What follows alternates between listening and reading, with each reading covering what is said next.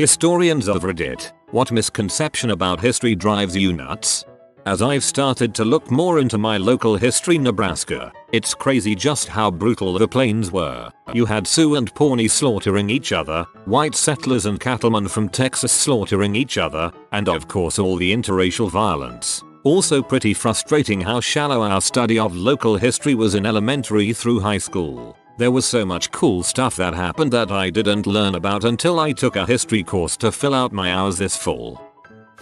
This is a bit specific, but the notion that 18th century European warfare was waged the way it was because people were stupid, you know, lining up in a field and shooting each other from 100 yards or less. The military minds of the day weren't mouth-breathing simpletons who were incapable of coming up with anything better. These tactics were well thought out and highly effective when done correctly. I've gotten a lot of responses and questions about this. Basically, the deciding factor in most battles was the cavalry. The cavalry was highly effective against unorganized infantry, but it was useless against organized and disciplined infantry. Both armies would deploy their infantry in dense lines to deter the use of enemy cavalry. In order to make their own cavalry useful, they would attempt to disrupt the enemy infantry formation by shooting them apart and disrupting their formation enough to bring the cavalry in. There was some more complexity to it, but this is the general overview. Until technology advanced on a large scale, these tactics were sound. Not a historian, but Martin Luther didn't set out trying to destroy the Catholic Church. His 95 theses were meant to start a discussion to end corruption in the church, and it kind of snowballed. Till Martin Luther was anti-Semitic. My priest was just discussing this the other night. Martin Luther tried to have counsel with the Pope cardinals on several occasions before this even happened. Basically, he said Martin Luther probably would have ended up as a sin and the Protestant reform may have never happened if the higher-ups wouldn't have ignored him. That Caligula was mad. Given what sources from the time we have, it's unlikely he'd be sent to an institution, but he had a sarcastic and sadistic sense of humor that wasn't the norm for the time. Also, he didn't make a horse consort consul. Consorts consul were elected and not appointed. Our sources from the time says that it was a "my horse could do a better job than you" comment. That's the problem with many accounts of emperors' lives. The more juicy stuff, like making a horse a consul or waging war on the sea, are usually described in the writings of political opponents or the Roman equivalent of gossip magazines. And even seemingly ridiculous stuff like waging war on the sea sometimes has a plausible alternative meaning, like punishing unwilling soldiers. There are a lot of myths about photography that bug me that people perpetuate. Not every weird looking photo from the 19th century is a memento mori, that is, post-mortem. A lot of photos floating around on the internet labeled as such are actually living subjects, and only in the earliest days did photographs take a long time to produce. By the Civil War, exposure times were rapidly becoming comparable to modern cameras. People didn't smile for photos because they thought it made them look foolish. Portraits were supposed to be serious and formal. The delegates who attended the Constitutional Convention spent much of their time drinking. One surviving document is a bill for a party on the 15th of September, 1787, 2 days before the signing of the Constitution. Items on the bill were 54 bottles of Madeira, 60 bottles of claret, 8 bottles of whiskey, 8 bottles of cider, 12 bottles of beer and 7 bowls of alcoholic punch. All of this for 55 people. That Roman soldiers were paid in salt. All of them. Just thanked for their bloody, violent work. Told to sheath their little swords. Shown a cart's worth of fricking salt and asked to hike the heck out of there. The only real source we have for that is Pliny's history, but he's only talking about a single linguistic link, with no evidence to back it up, and he wrote hundreds of years after the fact, and even his quote is often misquoted. Dang it, now I'm mad about salt all over again. I guess you can say, you're salty about it. Marie Antoinette never said let them eat cake when she was told French peasants didn't have any bread. That was 100% revolutionary propaganda. Contrary to popular belief, she did give some fricks about her people. Yes, I know the original quote used brioche and not cake. I can't help that the popular and pervasive translation uses cake. This is extraordinarily annoying. As I recall, the quote came from an anecdote in the Confessions of a Man who doesn't even name the source. other than to say a princess said, and yet it's now a widely recognized fact that these were her words. Napoleon wasn't short, it was English propaganda, picturing him as a short man to make him unimpressive. I read he would be around 1m70 in height. This isn't tall, but it's certainly not short either. For that period, that was even above average. This was also due to a difference in English inches and French inches, which the English were more than happy to forget as to portray him as a short man.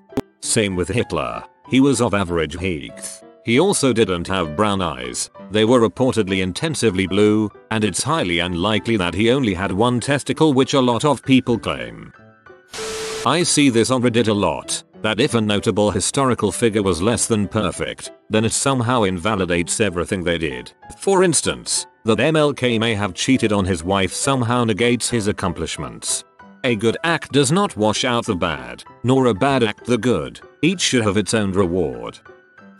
I think in general history tends to take the emotions out of an event. We look back at a historical event and think, oh my god, it's so obvious. However, for people experiencing fear, uncertainty, and not knowing how things will end, we lose a lot in history. And how slow information was. We see protests and wars happening across the world in real time. They often had to take action on a few rumors, weeks later. That the time we live in now is normal and stable as opposed to back in the day when everything changed every few thousand years. We're living in one of the most fast-paced revolutions in the history of mankind. People have been born before television and grow up with an established internet. Historical breakthroughs are happening on a regular basis. We're sending people into space for the first time. Almost all the people who invented things like the internet, video games, computers, things that are going to stick around with us for the rest of humanity, are still alive. It's insane. That in World War II Polish cavalry charged German tanks with sabers and lances only to be mowed down. Didn't happen. Poland used cavalry, but mainly as a form of mobile infantry. They did in fact use a charge tactic, but only against enemy infantry, and that with success. The rumor that they charged against tanks came from a battle where Polish cavalry charged German infantry, dispersed them, only to be ambushed by armor cars and retreat. An Italian reporter, brought in to see the aftermath, saw the dead horses and made up a story where the cavalry charged tanks with sabers and lances. There weren't even any tanks involved at all. Yeah, you can trust the Italians to make crap up. Fun fact, Germany had far more horses in its army than Poland did. The notion of horses and lances charging the Wehrmacht was pure Goebbels propaganda.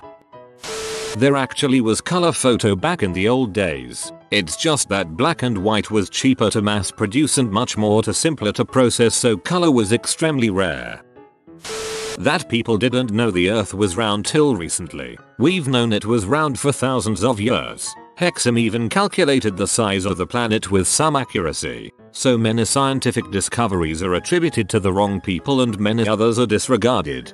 What's really interesting is that Columbus had trouble getting financial backing, not because they thought he'd fall off the end of a flat earth, but because they rightly calculated that he'd never have enough food water to make it all the way around the earth to India. How the French military ate the butt of so many jokes about failing. Yes, I get that they needed help during World War I and World War II, but if you look at their victories compared to their defeats, it is scary impressive. Amateur historian, but what always bothers me the most is the idea that people in prehistory were somehow dumber than we are today. The truth is, their physiology and their brains are exactly the same as ours today, and they were capable of the same complex thoughts and accomplishments that we are. It pisses me off when Bull's documentaries claim aliens built ancient structures. People are capable today and they were capable then. They found a way. That a majority of Germans voted for Hitler. The most he got in a free election was around 1/3 share of the vote. I've had arguments about this with people who simply cannot accept this, including my sister-in-law who almost attacked me, called me a Nazi, and we've hardly spoken since. On the topic of Puritanism in the colonies, popular belief is that alcohol was either a strong taboo or completely forbidden.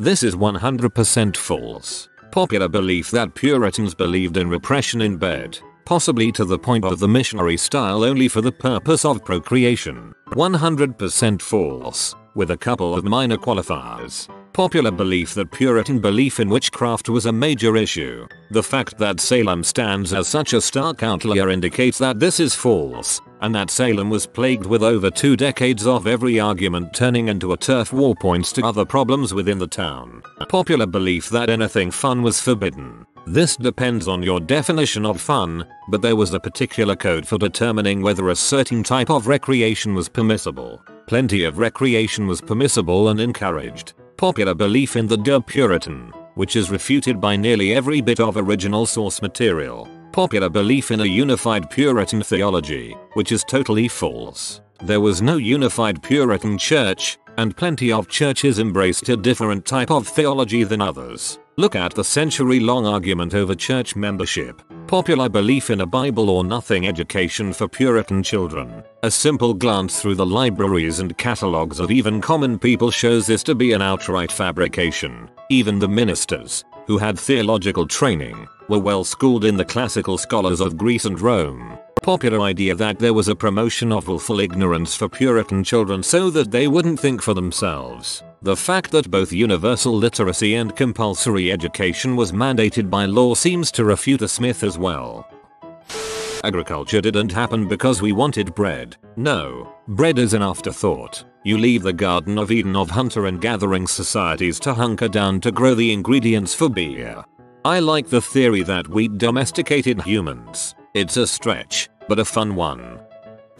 I'm Scottish and I have a degree in history, and what really grinds my gears is the reverence some people have for William Wallace. He wasn't a hero. He was a criminal, a murderer, an outlaw and a thief. He didn't lead an army. He led a ragtag group of fellow thieves and such that gathered infamy and popularity. Yes, he won at Bannockburn, but that was rather down to English stupidity rather than good strategy on the Scottish side. He didn't really care about Scottish freedom. He was simply looking out for his own interests, as he had upset some Englishman or other and he was in trouble. Robert the Bruce was a much better leader and fighter and actually won independence for Scotland. But no, everyone believes the trash pile that is Braveheart. I'm bitter, not Bannockburn, the Battle of Stirling Bridge. Oh no. He didn't actually even win at Bannockburn. That was a few years after he died. Robert the Bruce won that one too. Cleopatra wasn't some promiscuous ruler who slept with literally anyone. She was an incredibly cunning political genius who really only slept with 2 men as far as we know. The portrayal of her in the new Assassin's Creed game is incredibly incorrect and the only reason people view her as this promiscuous person is because of a decent slander campaign from certain Roman leaders against her after her death. Yes, she was by all accounts extremely charming, but when you read about Roman historians talking about her fellating an entire legion in one night, it should be pretty clear they're not being entirely accurate. That people in olden times all got married at 14 and started popping out children immediately before dying at 30, and someone who was 50 was considered extremely elderly. Average age for marriage has varied widely based on the region and time period, but looking back at Europe in the Renaissance through to about the Industrial Revolution, average age of marriage for women was right around 20, which is still young for today, but not the child brides people like to picture. For men it was slightly older as well. Early to mid-20s was common. Certainly very young marriages happened, but the view is heavily skewed by what people learn about in history class. The Princess X was betrothed to Prince Y of XY, Z at the ages of 3 and 5 respectively and married at 9 and 11. These were marriages intended to solidify national bonds, rather than marriages intended to solidify family commitments and create a unique nuclear family. Age at marriage is heavily dependent on the region and economic circumstances. When economics are bad, people tend to delay marriage to put themselves in a better financial position. When it's good, people marry younger. Sound familiar? There is the complicating factor of determining average age at marriage that men were far more likely to marry more than once than women were, so usually the quantifier used is average age at first marriage, but still. And what's more, well yes, there were far more things that would probably kill you at a younger age in the past. There's no reason to assume that a 50-year-old would have been the amazing wonder of the world people assume. People do not understand the statistics. Many children died before their first or third birthdays. 50% in some places and times, which meant that the average lifespan was lower. However, if you survived childhood and the various perils there, including a variety of exciting and deadly childhood diseases that now we can vaccinate against, and you managed to reach adolescence, if you were a young man you stood a reasonably good chance of reaching a fairly normal age, say, 60s or 70, depending. If you were a woman, childbirth would be the preeminent danger in your life. The average level of maternal death in childbirth was right around 1 in 100 births. However, considering that men or women could expect to give birth 4-8 times during their life, it would have been far more common than uncommon to either experience maternal death in the family or be close to one. So, basically, people by and large did not get married as children. Marriage age is strongly dependent on economic factors, and the advents of vaccination, antibiotics, and clean water have drastically reduced both maternal and infant mortality, along with the number of soldiers dying in war. My few favorites. Columbus sailed to prove the earth was round. No, it was to find an alternate trade route to India, but accidentally found Central America. Vikings wore horned helmets. No, they didn't. America had a founding based in Christianity when in fact, Benjamin Franklin, George Washington, and Thomas Jefferson were all most likely deists. Rosa Parks was a poor, innocent old woman trying to take a peaceful bus ride home. While she was a trained seamstress, she was also a top secretary for the NAACP, assigned as an investigator for physical shaming cases. She knew full well what she was doing that day and how it would impact the country. It also is worth mentioning that the bus driver on the day was a driver who refused to let her on a bus 12 years earlier. It is also of interest that the Women's Political Council had printed flyers about Rosa Parks' imprisonment and had enough to circulate them all across the city of Montgomery in one night, urging passengers to boycott the buses. This suggests that the entire situation was planned ahead of time. In fact, I asked a few of my international friends, and most of them were taught that the incident was planned months in advance by the NAACP in order to bring segregation in transportation into the national spotlight and to create an icon that civil rights advocates could look up to. That people during the Middle Ages Renaissance were always dirty and smelly. Disease and sickness was linked to bad smells in their mind, so nobody wanted to smell bad if they could afford not to, including the poor. They wore linen if they could, and most people cleaned their clothes at least weekly. Also, teeth whitening was a thing during the Tudor era, and nobody ate rotten meat. This is pure speculation on my part, but high sugar diets are only a recent invention. So though they might not have had as thorough teeth cleaning as we do now, they might have not had the rotten teeth we expect them to have.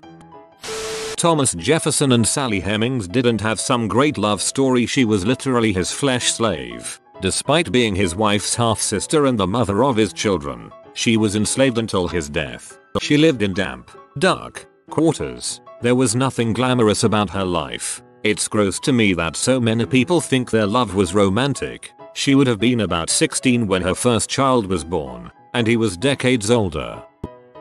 Lenin hated Stalin with a deep passion, and warned the entire party about his ascension to power. He even wrote in his biography that Stalin should never be allowed the path to leader of the party, that there were many other qualified, less dangerous candidates such as Trotsky. Stalin used some of the first ever state-sponsored photoshopped images of all time to help avoid this fate. He cropped himself onto a bench, arm around Lenin, both men smiling looking at the camera. Faked. Next he doctored a photo of Trotsky next to Lenin by removing Trotsky almost entirely from the image and again superimposing himself. After that, he decided to make Lenin's death into a spectacle, a martyr. Lenin absolutely did not want this to happen. He did not want his body on display for the entire state indefinitely, but Stalin yet again utilized his position to further his grip on power. He preserved Lenin's body and displayed it overtly to the state. Lenin hated Stalin and never wanted him to ascend to power. That paintings can be interpreted literally. Paintings, just like today, take quite a lot of effort and time. This in turn means money. So no one made paintings of stuff that someone didn't want to set up on a pedestal for some reason. If you're posing for a portrait, you're always wearing your very best clothes. And paintings of events, there was a lot of artistic license. Sometimes this is obvious, but other times it's as simple as painter couldn't be bothered to paint guy lines on tents. but no one really bothered to paint peasant in field because, well, why would you? Canvas, oils and time are expensive, and if you're anything like half decent, you can get paid to be doing portraits instead. Yes, I take the point that some artists did paint mundane scenes, but there is still an awful lot of selection bias and downright fabrication. The photographic record is not very old, and the time of photography being ubiquitous and cheap is even younger. Also, virtually all artwork was commissioned. The artist was regarded basically as a laborer. The patron was the visionary, at least until Vasari. That medieval combat involved two people banging straight swords against each other for a while until one person died. Sword fights were definitely not like that. Obviously tactics varied tremendously based on the technology, but rarely, if ever, would you swing an English longsword like a baseball bat, especially if the other guy was wearing armor. You see this in movies all the time and it would do literally nothing.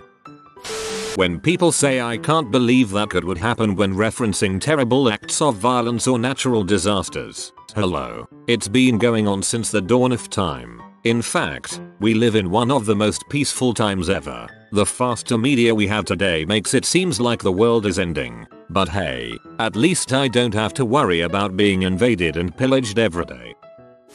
The idea of linear progression, that we never regressed and can't regress in the future. Also related to that is the idea that people in the past were dumb and that we are now smarter. The reality is that society has progressed in spurts and often regressed again for a long time in between. Sometimes one place would progress and another regress at the same time. Likewise, the general intelligence level now is the same as it was a few thousand years ago. If you go back to right before the emergence of language and bring an infant back to modern time and raise it here, there will be no difference in intelligence and development to a modern child. Humans are biologically largely the same for the last 100,000 years at least. The only real difference is that we have a few thousand years of accumulated recorded knowledge and experience to draw on today, making us seem more intelligent.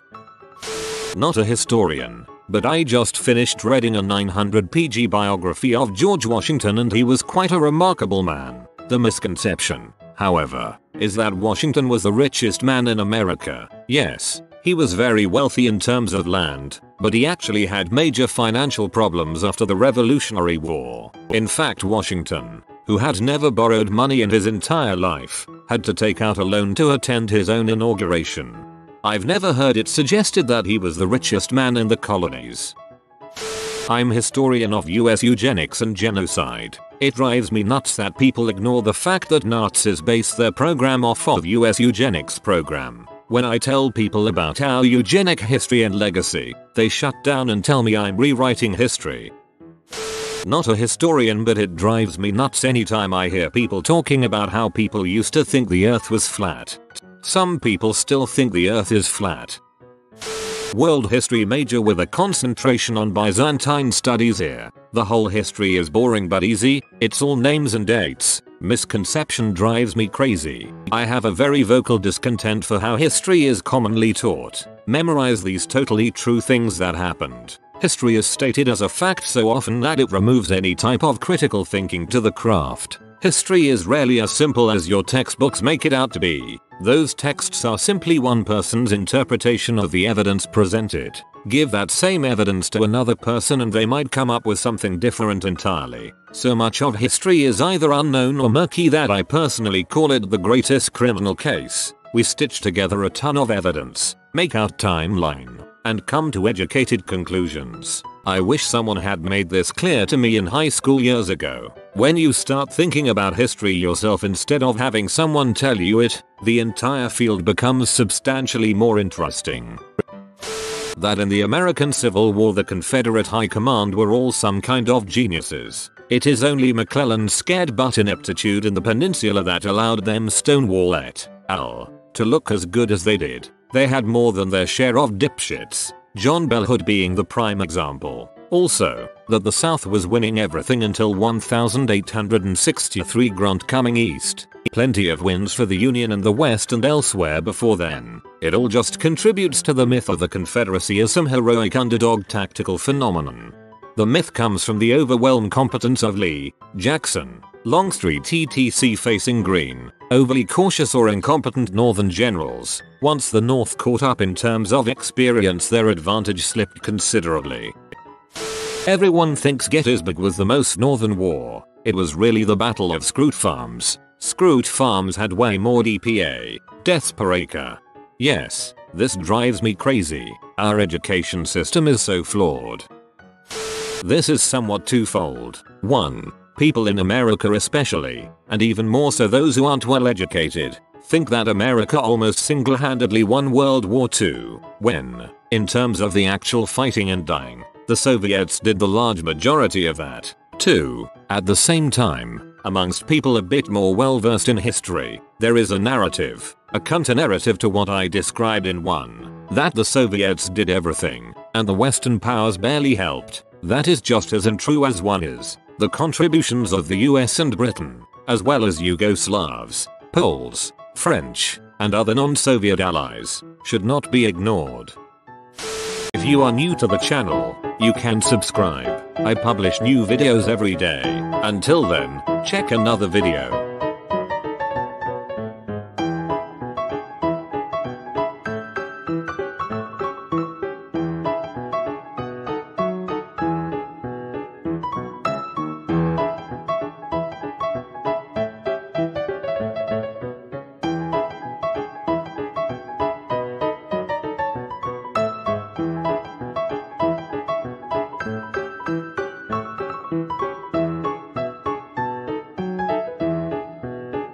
Bye for now.